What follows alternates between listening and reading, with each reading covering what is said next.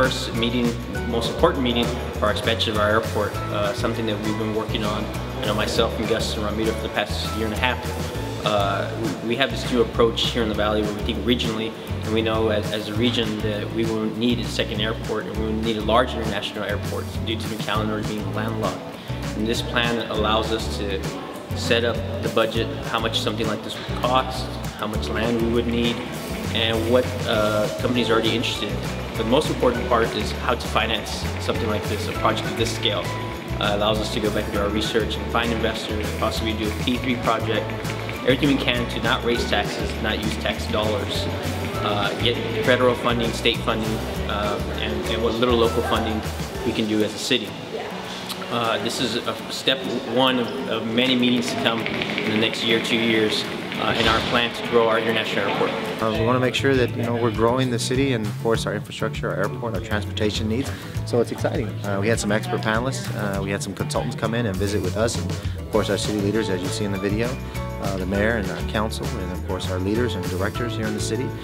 We have some great experts here that are going to give us some direction and create a business plan for the citizens and the community, and we couldn't be more excited. We had TxDOT here as well, looking at our ideas and talking to us about what we need to do to be able to get funding and grow our airport. As you know, the Valley is growing and transportation is vital to the expansion and growth of the community, infrastructure needs. These are just like anything else we might have, so we're really excited about the things that we're looking at and how we're going to promote the city and the citizens of Edinburg's assets and resources and infrastructure to grow the Valley and its resources so we can bring more growth, more job opportunities, and of course investment into our airport. So exciting times. We're looking forward to seeing what the future holds and how this business plan is going to affect our marketing opportunities for the city and of course the EDC. Today we had a great meeting. A number of a diverse group of people came in from all types of perspectives, but the one common theme was that they were positively engaged with the airport. We find that quite refreshing. Some communities don't have that kind of support, and Edinburg is actually blessed that they do, because ultimately it will help the airport move forward and grow.